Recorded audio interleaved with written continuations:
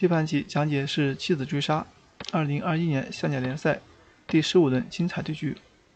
开局的话是先制度对卒底炮，那么黑方的这个棋没有进3卒，而是选择车平2，这是李少庚比较擅长的招法。那么曾经用这个棋战胜过许云川。这儿的话，对方要准备上马，那么黑方走的是长车，这也是一个新招啊。以往的话都是要走一个补士上边马出车看啊。他直接长到这里就是要吃兵逼迫对方，招法非常强悍啊。那对方也是踩掉，希望你一吃我一打把象连起来，结果黑方就选择弃子攻杀了。到这儿的话，曹岩磊陷入思考，这个车到底敢不敢吃呢？大家思考一下啊，如果吃掉会怎么样？这样的话，红方啊就选择一个猛攻。那黑方这个棋呢，它也是弃子，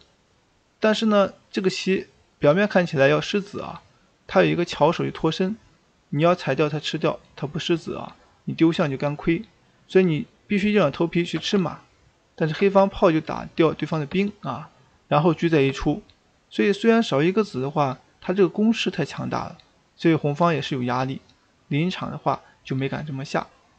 那么他选择的招法是救金啊，想骗一下黑方。黑方你再去对车，他就换掉你了，因为你没有打将的先手，来不及跑，他就直接吃你炮，将来吃你马。那么这个棋就危险了。黑方也是很明智啊，赶快换掉，反正已经吃了对方一个象了。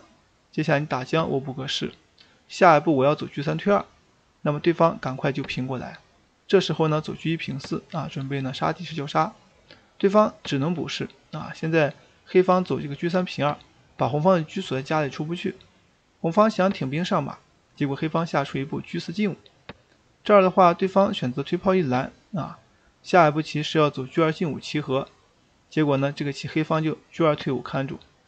到这儿红方这个子过不来呀，痛苦呀，他很想走这个车2进6又不敢走啊，人家上马，你吃的话他一将啊，这样的话把车踩了，所以你这个车过河也没用。临场的话他走车进1，就希望呢这个车出来对掉你的车啊。但是这样一个棋黑方也不怕，仍然上马，那么你出来对他就接受了。双方进行一个交换之后，车进1准备呢上马打车，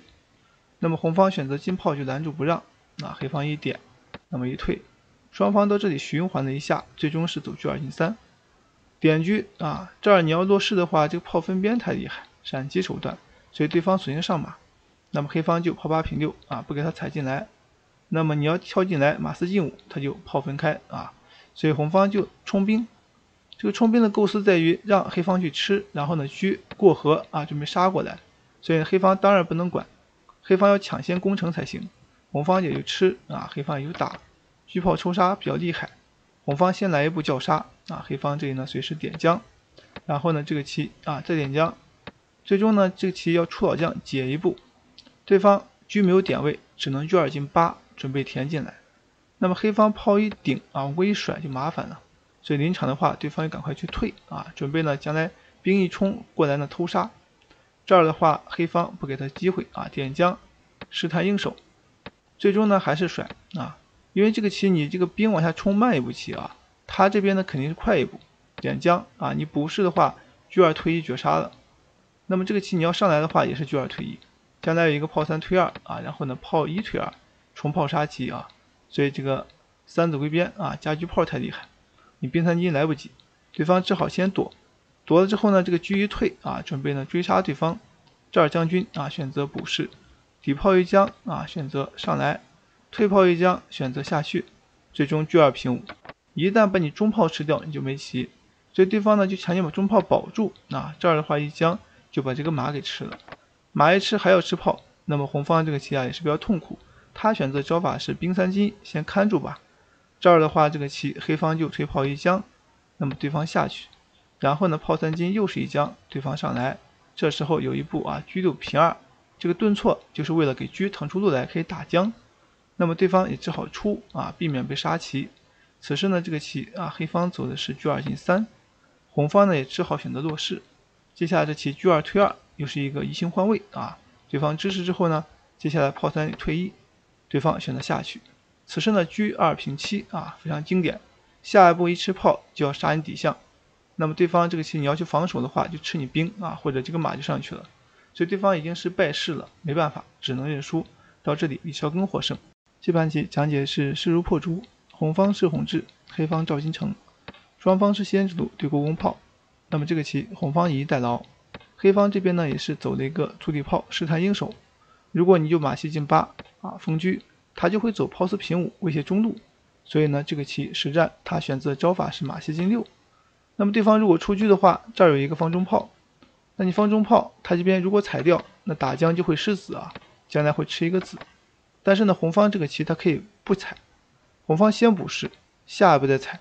对方如果你先打的话，踩双红方得子。那么对方如果说进卒不让踩，那红方马到进5一踩之后，这儿打一将，红方先手再握。所以呢对方这个棋还是后手那临场就飞象吧。这里的话红方也是架中炮，黑方顶住不让你踩，这里硬要踩，对方赶快出车红方也是出车。到这以后呢选择进炮，随时要踩象，那么这里对方推炮看住。接下来这个棋呢就平车过来，霸王车，对方也是长车，想把这个马逼迫一下。红方进行一个转换，将来炮打中卒，表面看起来你可以车2平5，实际上是没有用的。你吃炮，这里人家打象一将，那么将来你一象底线就杀棋，所以呢这个棋不行。那么到这儿的话，他只能车2平6这样一来你就不能打象了。红方就先飞个象黑方呢也是进边卒，准备活通自己的马。红方也是活马，黑方一蹬要上来踩炮，所以红方进车准备吃卒去看。那么对方推车去吃，试图牵住红方，红方也是接受。将来的话这个棋选择兵5进，防止这个马太活。黑方弃卒准备强行跃马，这个时候呢红方选择退回，希望交换。那么这里对着车肯定不想对别住，平车呢一吃马，那么这个卒就冲过来。如果你打车，他可能会进车吃马，所以这里先补士，下一步找机会去打或者象掉。对方一吃看住，那么这里就直接象掉，他的目的是直接威胁对方的马，对方只好跳。这儿的话就飞个象，那么此时车5退1准备车5平2，红方就过河车准备去对。黑方的话进卒是想威胁红方的马，这招棋呢可以说引火烧身被红方上马了。黑方这时候选择车5进应该走车5平2比较好，因为这个棋确实是很难解决这平车是一个妙手，我们看一下多妙。红方仍然切入，将来就是要破你的失象黑方到这有2种选择第一种就是直接换掉，下一步去再去换对方的炮但是红方会先吃你的炮，这儿吃着马，黑方可以点将之后有一个中间一将到这儿的话这个棋这里有一个踩士的手段，将来红方是车6平5要吃子，黑方就回马叫杀，红方落象缓兵之计吃完之后交换，然后再把这个炮吃掉，那黑方再过卒。这个棋红方会多子，但是黑方呢他失象权，将来可以利用双车卒来牵制红方，所以这个棋双方各有顾忌那这儿是可以应对的。那么现在除了这招棋之外呢，还有一个棋就是说到这儿以后切进去它可以走这个进炮，更加精妙。这个棋呢是一个妙手系列那你这儿如果敢吃炮的话，以为他打掉可以吃，其实呢人家可以点一将，将来有一个踩士叫杀的手段，那么你这要是吃的话解围，将来这个棋你双车不在这棋黑方占优，那么车5平2可行。实战选择招法是车5进，这里他想去对车结果就出了问题。到这儿的话红方马3进5，这一脚踢进去对方就懵了，打一将之后直士这儿也是逼着红方。红方这个棋简单对调有一步推炮的好棋，打着马，这个马一丢，红方这个棋是一个胜势如果逃的话，那这一将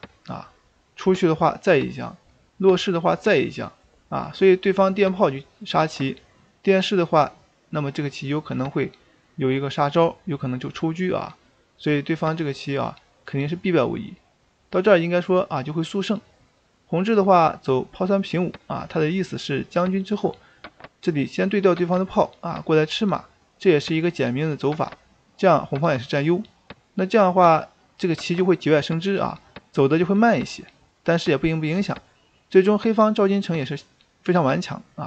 红方这个棋呢也是在这个优势盘面下稳稳控制对方。最终这个棋它是有一个这个知士一将然后呢中间打车打炮，所以对方要下老将准备呢逃跑这样一个路线。那么即便如此，黑方这个棋还是会受到红方知识的一个打击。临场的话，红志可能不想冒险其实到这里的话，对方必然是要电炮。那打掉之后呢，一吃这儿一杀，应该说这个棋走下去红方就要获胜。他可能担心这招棋吧，你这个车看哪个兵呢？那么这个棋红方可以呢中间一将对方出的话，这边就过来吃卒。那你现在肯定要消这个兵这儿也就是点将之后把它吃回。那现在就跟着这个兵。现在红方这个棋要赢棋将来这个棋可能就是要通过一个落象看住自己的兵。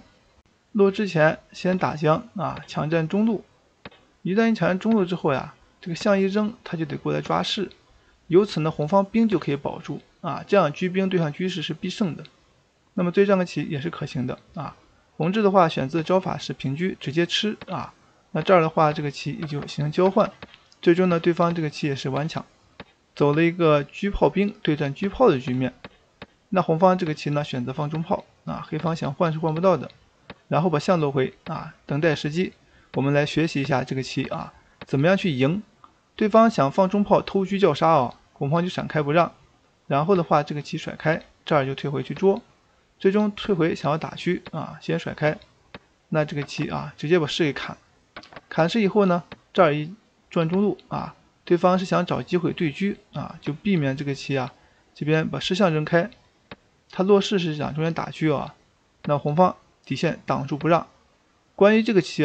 如果对方有2个士，那就是和棋。但是对方这个棋它只有1个士情况下，红方取胜难度将非常大。怎么样赢呢？我们看一下，红志很快就获胜了。这儿对方进来那就选择退回。这里对方退炮，这里先支士。那么对方闪开这儿的话再补士。现在这个士支起来你一出之后，他平车先来一步将军叫杀。这儿的话对方这个士可能就危险了。那么进去之后呢，这炮就丢了那你不进去，我们看一下，你这个车一走开，他点2将把士给破了，这样你也是不行的所以话这士一破就是必输无疑。而且刚才实战的话到这里由于对方走漏了，把炮一吃就瞬间获胜了。